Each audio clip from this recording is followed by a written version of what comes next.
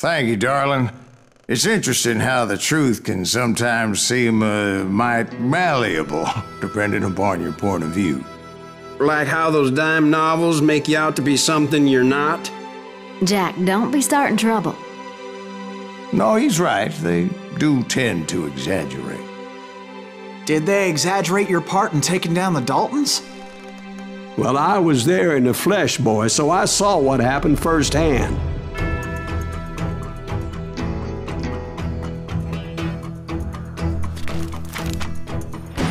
Those Daltons were lawmen once, before they all went bad, robbing banks and trains clear across the territory.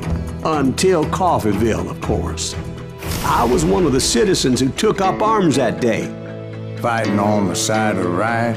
I did my best, sir. We all did.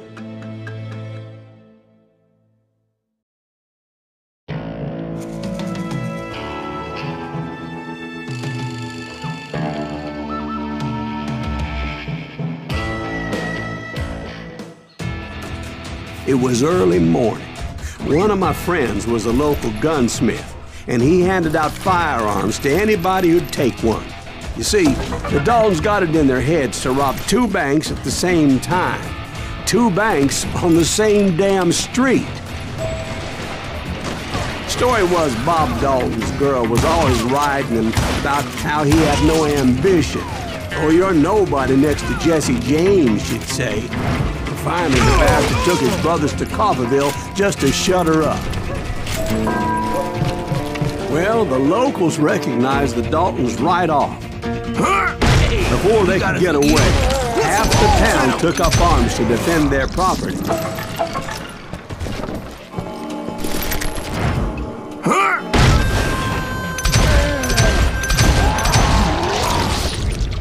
The brothers paid dearly for their stupidity.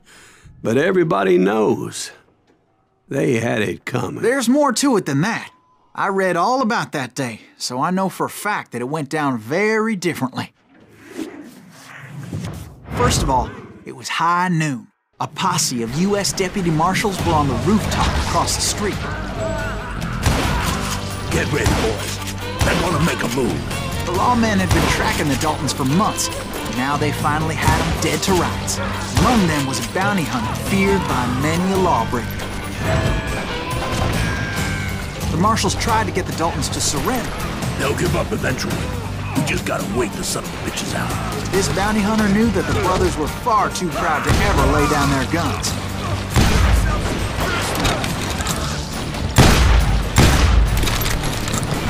You're a gunner!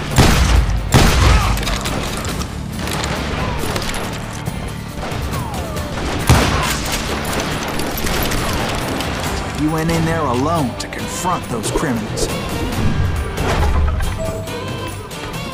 One of the marshals shouted, "Where are you going?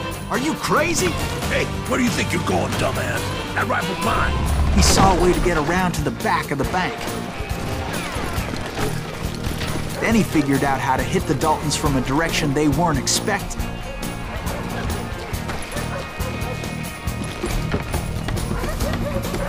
From above. Fortunately, a water tower was right there. A moment later, he was climbing up a steep ladder, laughing at danger as he did. It was brave men like him who risked their lives to tame this wild country.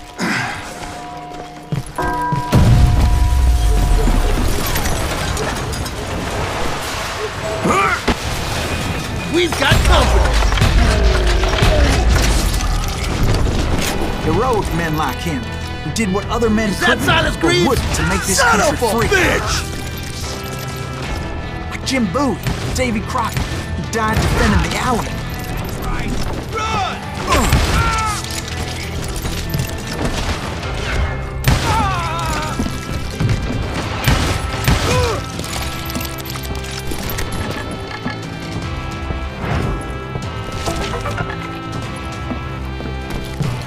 Over there!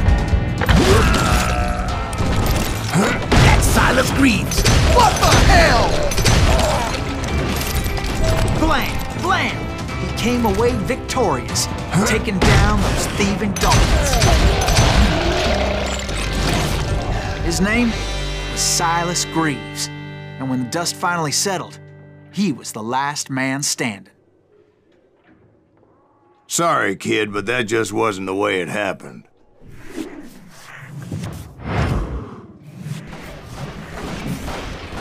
It was early evening, not high noon. Kill that dickwit! The Daltons blew up a safe, and were all set to hightail it out of there. I was late to the party, and Coffeyville was already up in arms. Those pathetic deputies surrounding the bank were dropping like flies.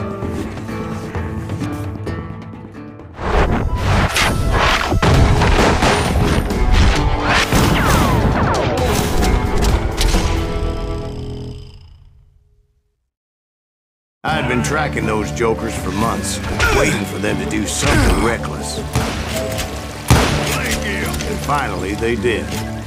Those stupid bastards decided to rob 2 banks at the same time in the same town where everybody knew them. But they still had friends in Coffeyville. Face me, you coward! Waste your bullets. Go ahead!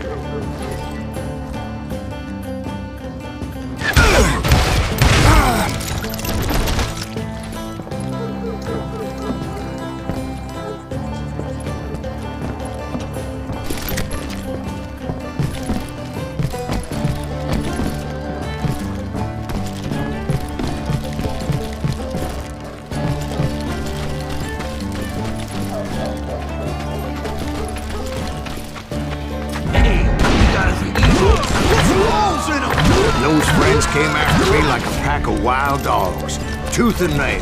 They were coming at me from all directions. I caught sight of the Daltons running with the money and didn't want to lose them. Problem was, they knew the town better than I did. And to top it off, I found myself in the middle of another shootout entirely. Did the Daltons hole up in somebody's house? No, it was the Smiths, I believe. They were cousins of the Daltons. And they were shooting at the Browns, who were shooting at the Daltons. Which wasn't any surprise, because those 2 families have been feuding forever. And since the Joneses are related to the Browns, they shot at the Smiths, pissing off the Heimhoffers, whose daughter recently married a Smith. Well, bullets were flying every which way as all the old feuds in Kansas caught fire all at once. There was a hell of a lot of pissed off people in Coffeyville that day. But that's just the way life is sometimes. Shit happens.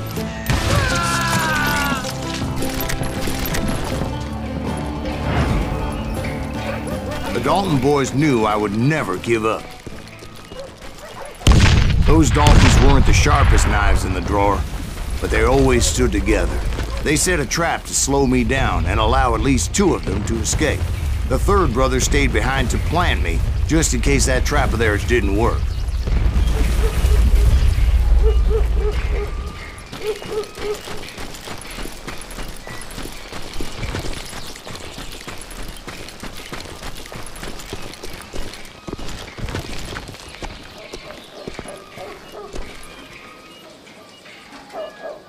It was Emmett, the youngest, and he decided to stand his ground and face me down. I ain't afraid of you, Silas Greaves. This is where it ends for you. He was determined to protect his brothers. I understood how he felt. Taking me on all by his lonesome wasn't exactly a recipe for a long life.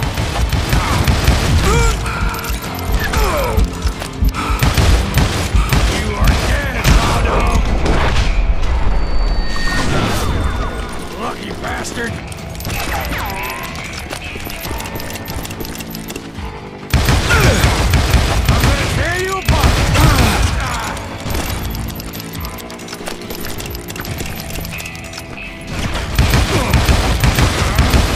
Gonna beat you like a red-headed stepchild!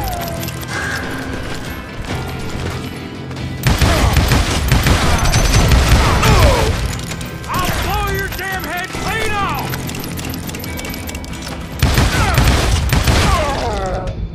But Emmett Dalton survived the robbery in Coffeyville. He's the only Dalton who did. They say he was shot 23 times. Well, Dwight, who do you think put all those damn holes in him?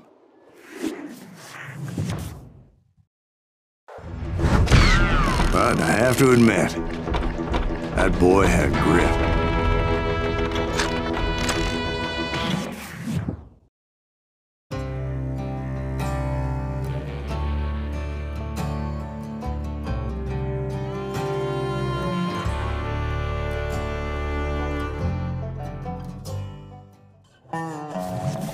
We'll get those suckers! It took me a couple of days to track the Daltons down. They can't get away with this! And in that time, a whole posse of local vigilantes offered to lend a hand. We'll track him to the ends of the earth. They seemed as determined as me to find those outlaws. But as we headed into those swamps, it was like I had my own private army. There was no way those boys were getting away this time.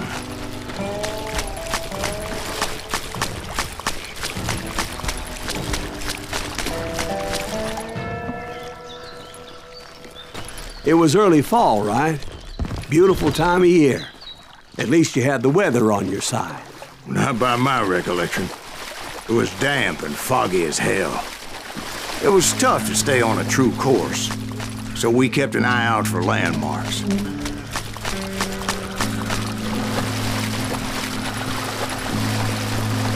It was autumn. The maple trees were in full color, red as blood.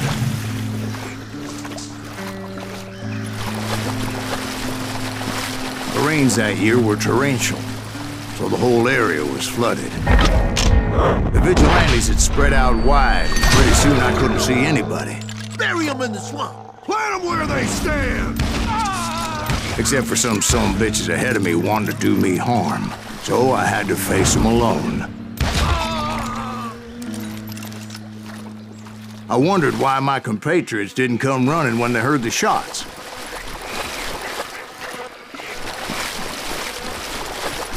So did you find the Daltons? Not yet, but I did have the questionable pleasure of meeting a few of their friends.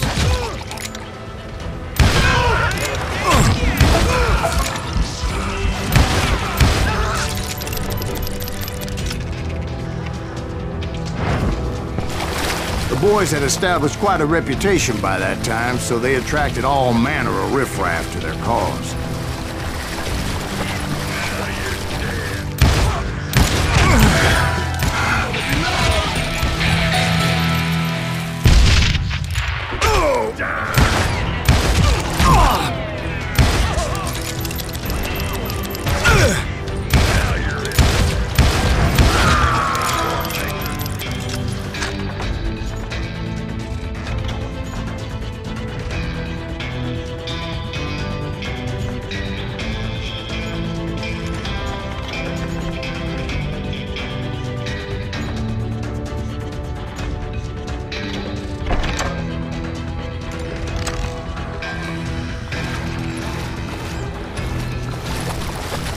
Point being, I was under serious attack. And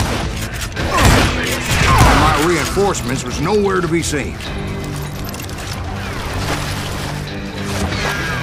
Somebody kill that sumbitch!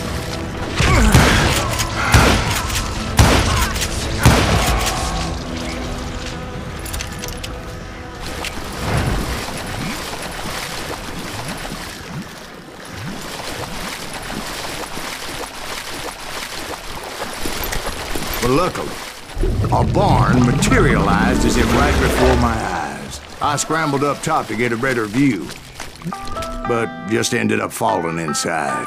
So, how did you get out? The barn doors was open. About right then, I saw some suspicious characters running for the bushes. Of course, I followed them. But that goddamn swamp was like a goddamn maze, and pretty soon I had no goddamn idea where I was. Steve? So I just started walking, and pretty soon... Steve?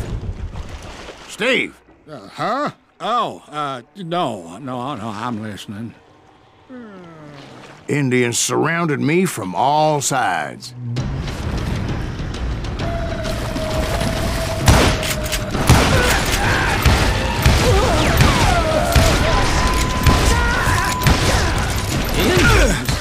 They were Indians. No, I just wanted to make sure Steve was paying attention. Now, where was I? You were following the Daltons through a swamp? That's right. See, Steve? Dwight's paying attention. Oh, I'm listening. I was just resting my eyes. So, where was I? The Daltons. Right. See, there's a reason so many outlaw gangs are made up of brothers. So did you ever find the damn Daltons? Not yet, but I did find a few of their cousins. You Kansans breed like rabbits. More Smiths or Heimhoffers or who knows what. But hell, what's more important than family? I bet Ben knows what I'm talking about.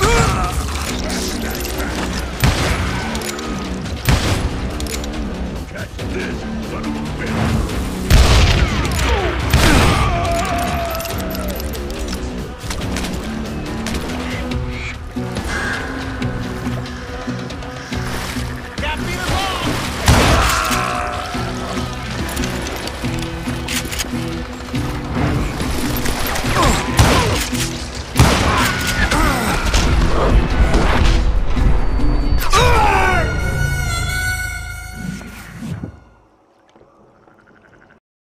Hunters! Stop that, son of a bitch! Take that asshole out!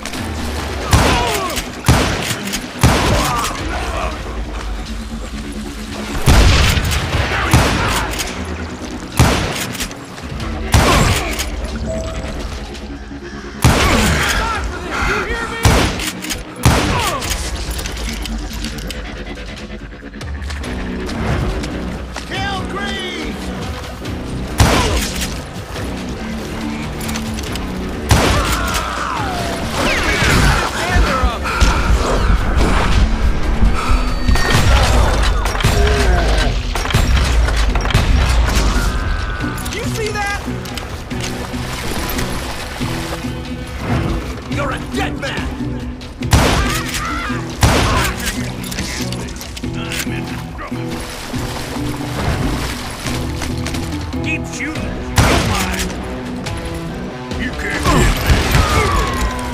You won't need a cannon.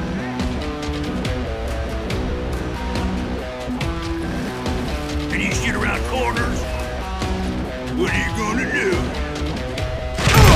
He has it coming.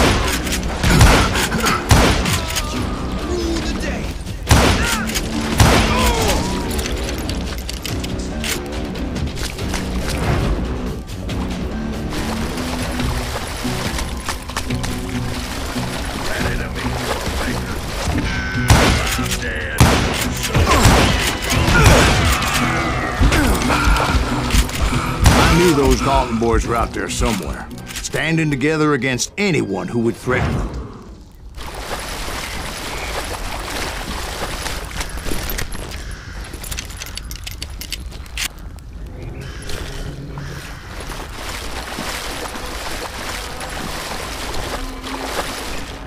And that's when I saw it. A goddamn steamboat. A steamboat in a swamp? Yeah, Steve, but this wasn't much more than a wreck, really. But how'd a damn steamboat end up in the swamps? Guess it floated off during the flood of '89. Now, was it a stern wheeler or a side wheeler? What? Does that really make a difference, Steve? It was a steamboat with a goddamn army on board. It was then that a fusillade of bullets come raining down from on high, and those vigilantes who accompanied me weren't anywhere to be found. But among those men that were shooting at me, I thought I saw some familiar faces.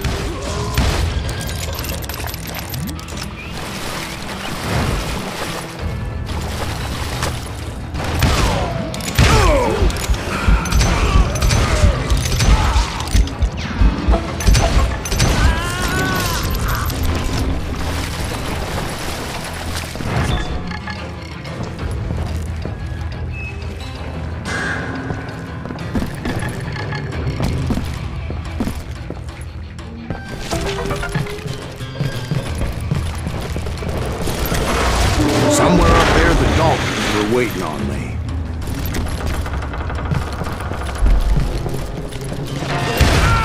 Brother, I'm gonna make you pay for that.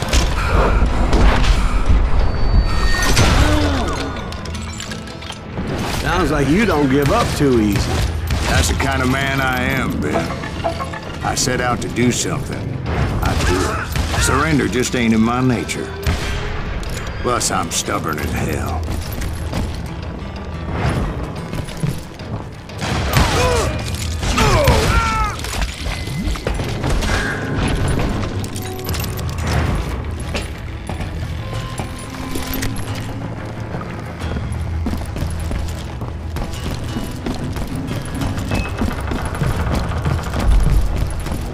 Right about then, much to my relief, the vigilantes finally arrived.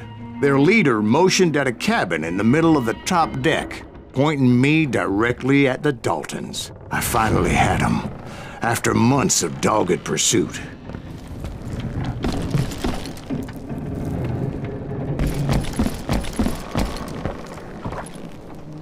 But it turned out that they had me. Take him out! I'm sending you to hell!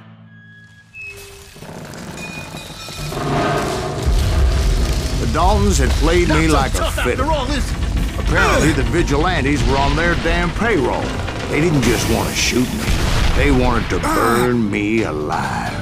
But finding my way out of a burning labyrinth proved to be quite a challenge. It was a riverboat, right? I mean, it's not like it was a goddamn ocean liner. Well, yeah, but I was in a Did you fight. hear about that ship that's gonna launch next year? Rock just won the We're What I'm- talking about the Titanic. If you ask me, it's too blessed to. I don't think it'll even float. So anyway, Don't be stupid, Steve. They know what they're doing. They say that the Titanic is unsinkable. oh God. But getting back to that steamboat, how'd you get off it, Mr. Greaves? I took in a lot of smoke that day, so I admit my recollection might be a bit hazy. But somehow I managed to finally disembark. It was time to settle this once and for all.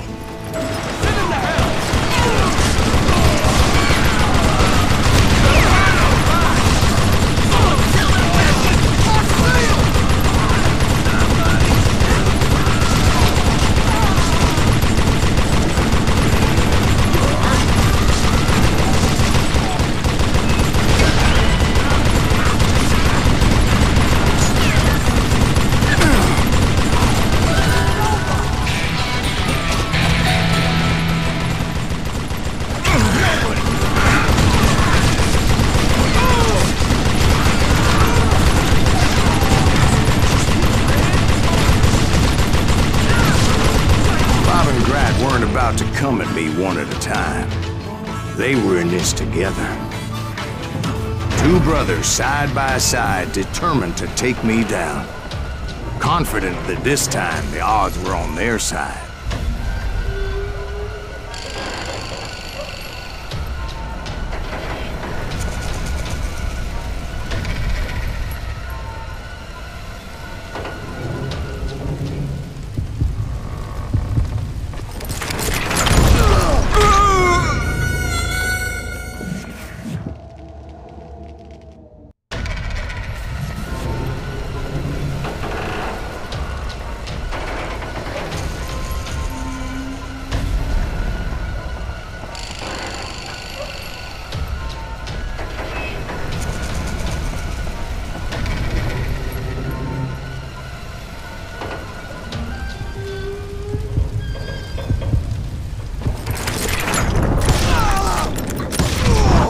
They got it wrong.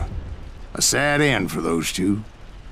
If they'd only known that Emmett was still alive despite his wounds. Paroled 14 years later, he moved to California and sold real estate and lived off the legend of that fateful day. And the tragic death of his two brothers.